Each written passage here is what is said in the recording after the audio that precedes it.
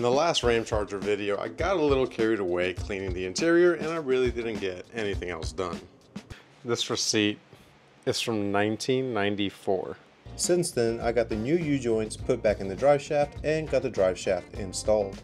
And this entire time I've been gravity bleeding the brakes in hopes of getting a firmer brake pedal. I also got the dash put back together with new LEDs so the dash is super bright. While I continue to gravity bleed the brakes today, what I'm going to do is start putting the passenger door together. I got a new window motor, new switch, and all the glass to put back in there. I've also got all new weather stripping from the passenger door as well as the driver door.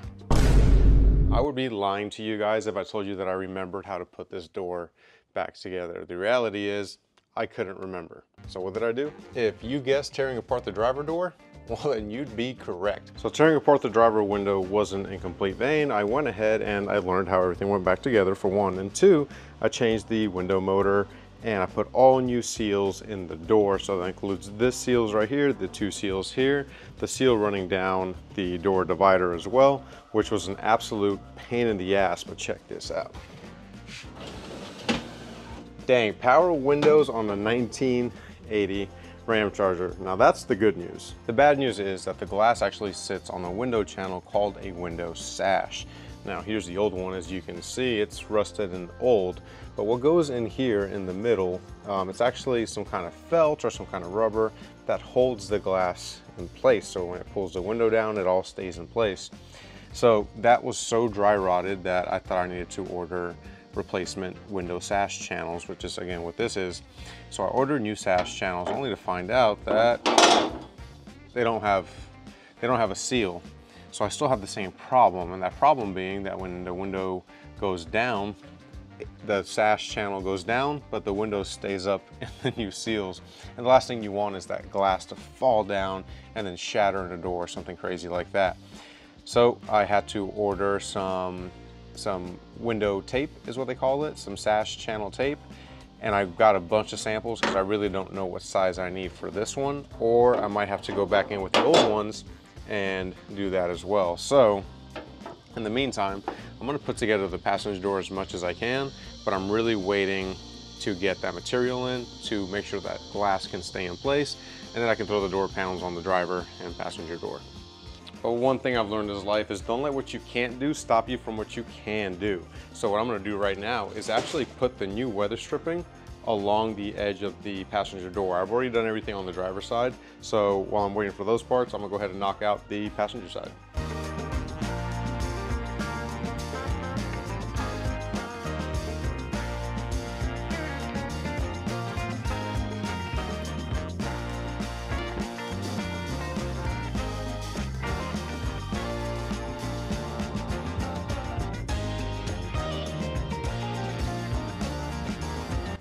If you guys are wondering if Texas is hot, the answer is always hot. All right, guys, day 5, 6, 7, 8, I'm not really sure. But like I promised you, some YouTube magic. I'm gonna show you, got the passenger door all buttoned up, got the button where it needs to go, got the panel on, and the only thing I didn't do was actually put in the lower panel because it's dry rotted and you can find a new one on LMC truck. So eventually I'll replace that. I want to find some speakers for that door first before I actually put that lower piece of the panel in, because I want to bump some tunes in this bad boy, all right? Now the other thing I want to point out is this door panel is in much worse condition than the driver door panel. The driver door panel is actually still very black and rich, but if I can find some new old school or NOS parts, I would actually really love to put some new door panels on this thing, because you can buy the bottom portion, but I have yet to find 1980 and below upper door panel portions. Timing light here, that's because I was attempting to time the Ramcharger. I found it much easier to just time it by gut feeling and ear feeling than trying to get the timing marks. Now what I found online was 10 to 12 degrees, anywhere between 8 to 12 degrees below top dead center. So I got it right about 10 degrees. Now my other problem is that driveline vibration that I mentioned. I was able to drive it earlier, and guess what? It still vibrated. I remember last time when I said that Dad was diagnosing it, and what he found was that U-joints were bad. Did replace those. Vibration is still there. And when I say vibration, I mean the entire truck shakes. There it goes. So then I read online in one of the Ramcharger trail duster pages that you need the rear shims with the Rough Country 4-inch lift, which voila, that's what we have here. And one guy mentioned that he said it might sound backwards, but you want the fat end to be pointed towards the back. So I crawled underneath the truck, and of course, the fat end was towards the front. So I jacked it up, I switched the shims around, and hopefully that takes care of some of that vibration. Here we go.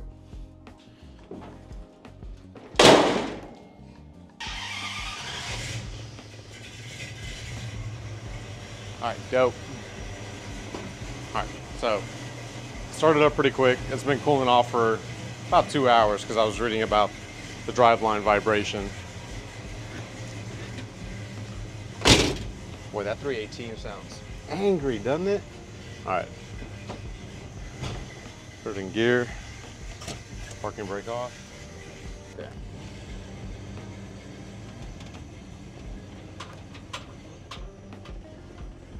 This thing is so damn big. All right, hold on.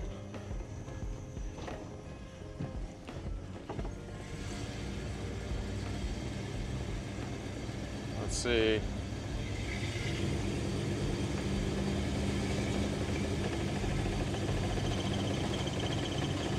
You wouldn't believe it. It's actually a lot better, but I think I may need some bigger shims. Oh, shut off. We're still not tuned quite right.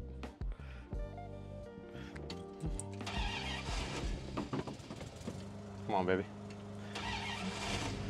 Yeah. All right, let's go.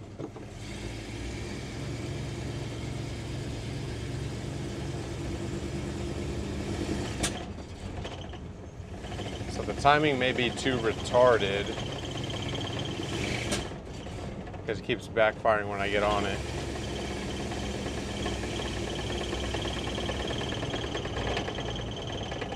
So I definitely feel, yeah, this thing is still vibrating. Like it needs bigger shims in the rear.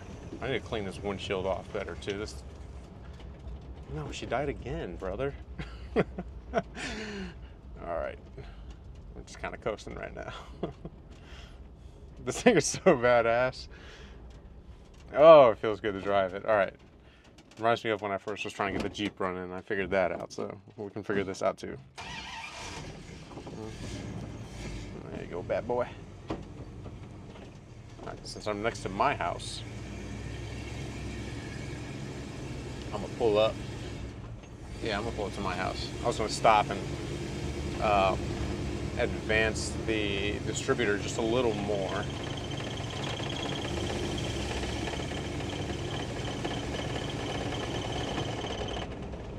Okay, I think this whole vibration issue has everything to do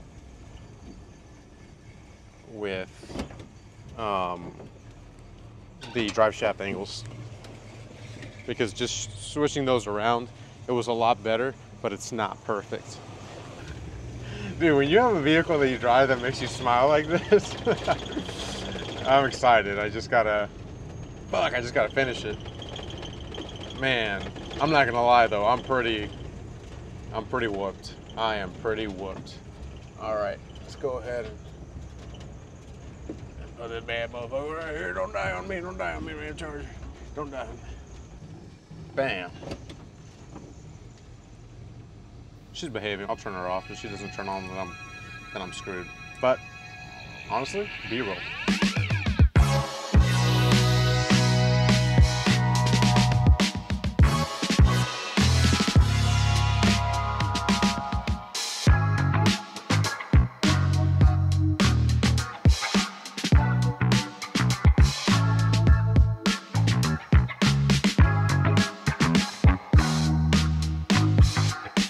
So I forgot to show you guys the fruits of my labor. Let's, Brian, what did I do with the keys? Are they in my pocket already? I'm already getting to that point? No. Oh, they are in my pocket. Look at that. It's just really hot. All right, check this out. Check this out. 1980 Ramcharger with power. windows. Boom, look at that. And right back down. Dude, can't make it up. That's some good stuff. I am still waiting for the package for this window for the track to put that window sealer in there so it'll actually stay on the track when the window goes up and down. Let me just make sure that's the problem. Yeah, that's 100% just the problem because it's in its track, it's in its home. And once that's done, I can go ahead and throw this door panel on, which is in much nicer shape than that door panel. And then kind of the same thing, gonna try and source some speakers so we can jam some tunes in this bad boy. But other than that, I think that's gonna wrap up today's video. Yeah, she starts up good. She just needs that carb tuned. Might have to get a Holly or something. Oh shit.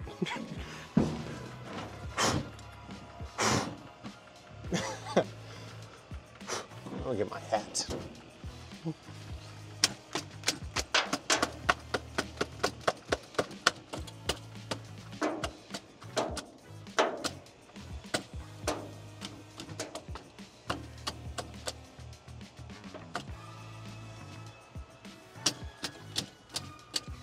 Of course, I don't have any rags on me. Come on, buddy.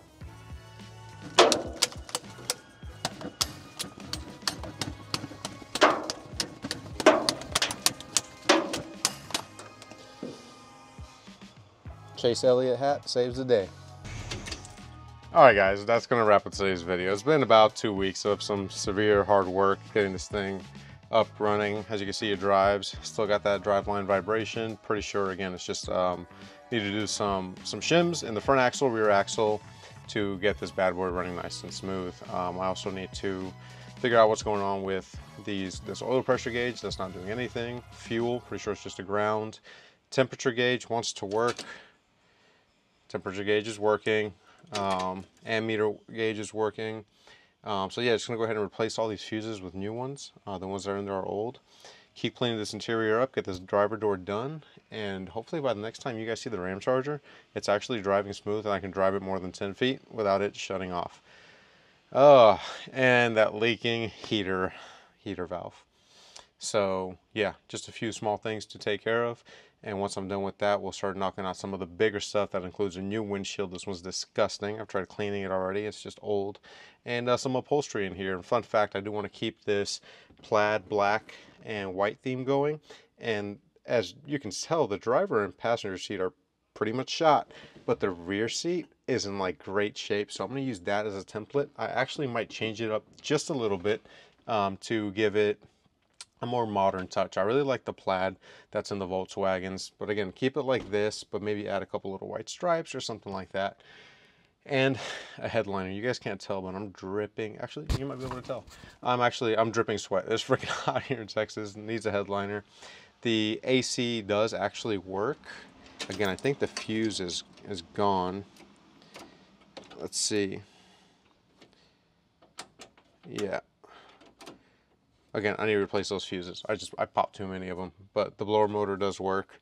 But yeah, anyways, guys, that's gonna wrap up today's video.